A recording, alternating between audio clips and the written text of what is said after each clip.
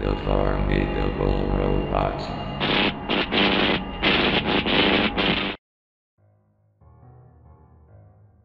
Have you ever heard of the trend Elsagate? You might have heard of it from its disturbing Spider-Man and Elsa videos. It was a controversy that sparked outrage from many parents. Videos that included Spider-Man and Elsa, in which also included other characters too, like the Joker, Hulk, and so much more, doing very questionable and inappropriate things such as violence, sexual content, injections, fetishes, murder, and more, which is something a kid shouldn't be watching. Channels like Toys Freaks and such were known to the community. The trend began around 2016 and 2017, where kids would be on YouTube and watch questionable videos that aren't supposed to be marketed towards young children. Unfortunately, it's the trend again with characters like Bluey and Huggy Wuggy, trendy kids characters doing inappropriate things no kid should ever watch. Thinking about it now, most of these Elsagate videos are just eye cancer to watch. Nothing really scared me, but just made me annoyed. Now, there are a few channels that did scare me, one being a channel that went by the name of Hey Kids. Hey Kids is a channel that focuses on multiple things. Videos including finger family videos and other videos such as for example of real-life females acting like characters. What they were doing is that they were actually teaching young children to do good stuff and good lessons. This also applied to only one person. They sometimes lip-sync certain songs. But there was more to this than that.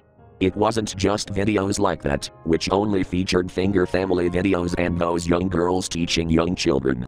There was something more sinister that was just that. Later on, there were videos of what appears to be this satanic-looking cracked porcelain doll.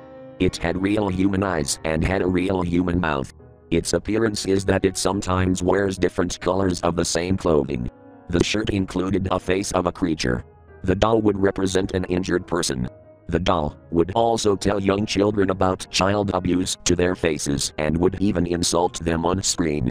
He often would curse at them as well and tell them really horrible shit.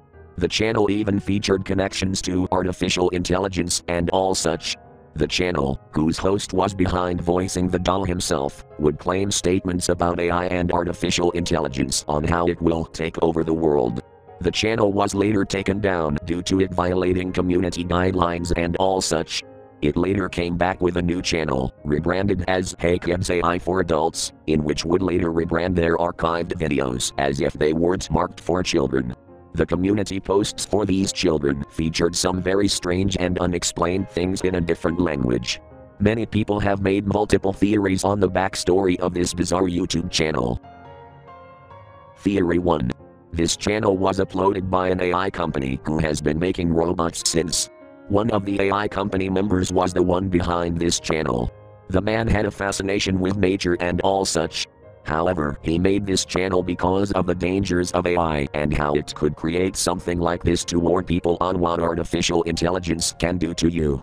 At one point before one channel post was deleted, a message was on screen in Russian that translated to, "This is a warning about the future." The real man behind the channel died in 2020 and later replaced with another man who sounded like him. The other man may have been the one who re-uploaded all the videos for Hey Kids AI for Adults. The videos were marketed not for kids and even told that in the titles of the videos. It's pretty clear that is not the case. Theory 2. The channel Hey Kids was ran by a drug-addicted psychopath who claimed he has seen a cartoon figure with real human eyes and a real human mouth, and claimed he had dreams of it.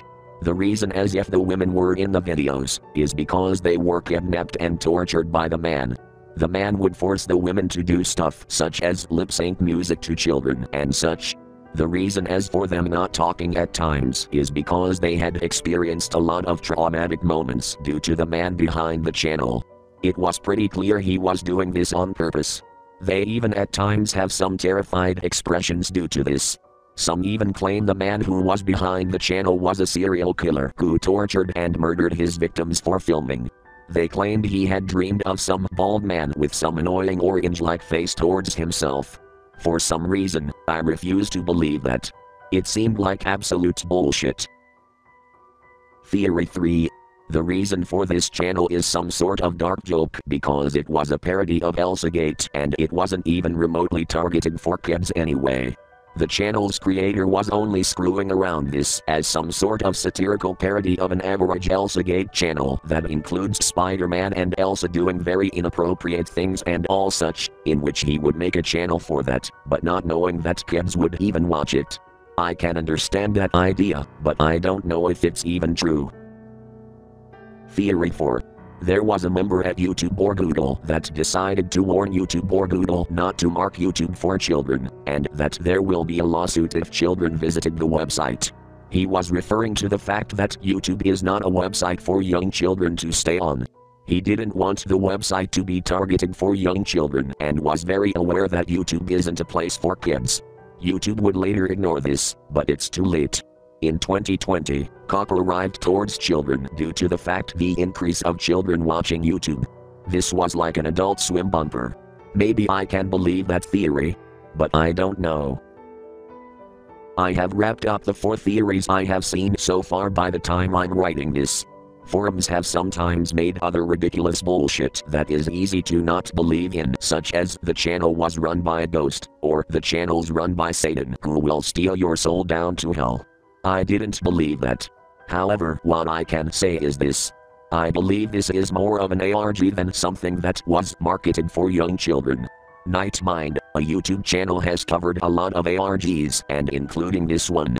All I'm gonna say is, don't believe in hilariously awful stuff such as the shock videos, baby burger, or 3 orangutans 1 blender existing.